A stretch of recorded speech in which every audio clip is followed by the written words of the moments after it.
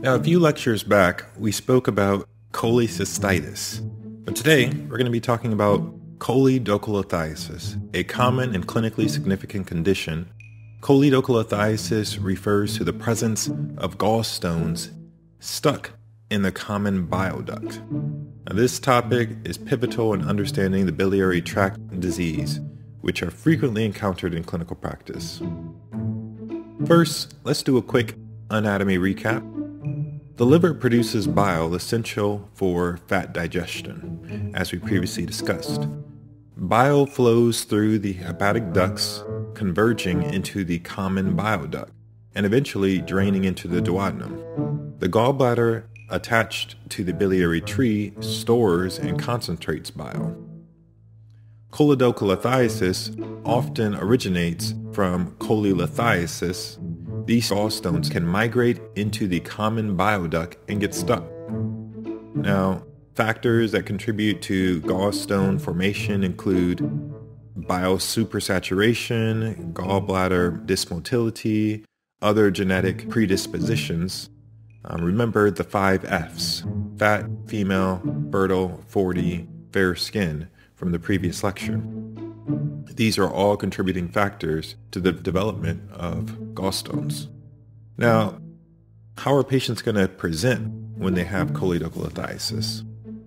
Patients may present with biliary colic, a severe episodic right upper quadrant pain, often postpartum.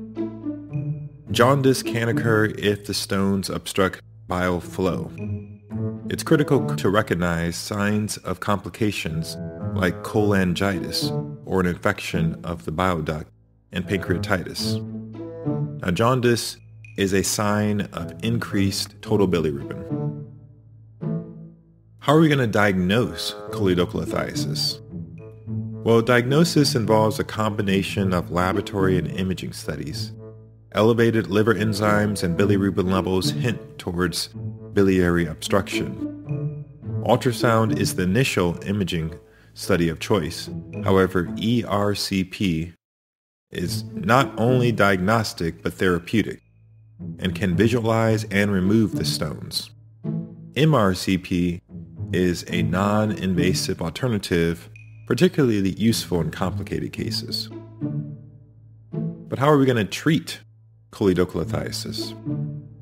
Well, the management of choledocholithiasis involves relieving the obstruction. This can be done endoscopically using ERCP, where stones are extracted and the sphincter of Oddi may be cut to facilitate drainage. ERCP is diagnostic and therapeutic, just like a LP in pseudotumor cerebri, or your girlfriend's cooking. It tests your taste bud survival skills and then cures your desire to ever eat again. Damn!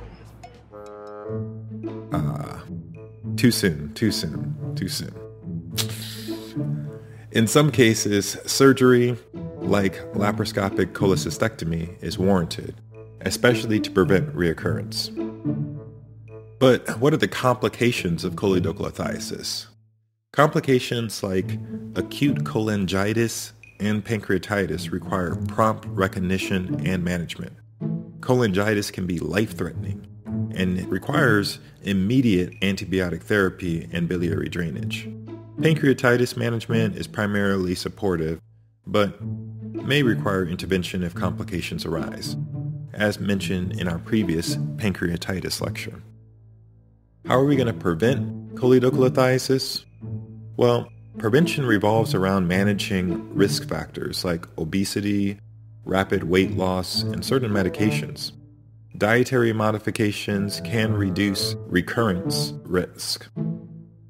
Educating patients about symptoms, recognition, and long-term follow-up is crucial. That pretty much sums up choledocholithiasis.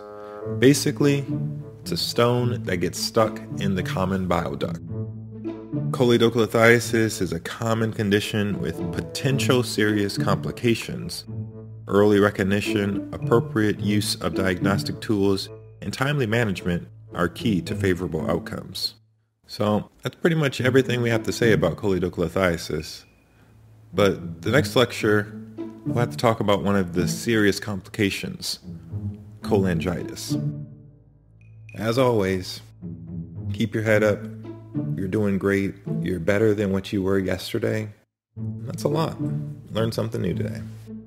Gonna be a great doc. Sometimes you just gotta hear that.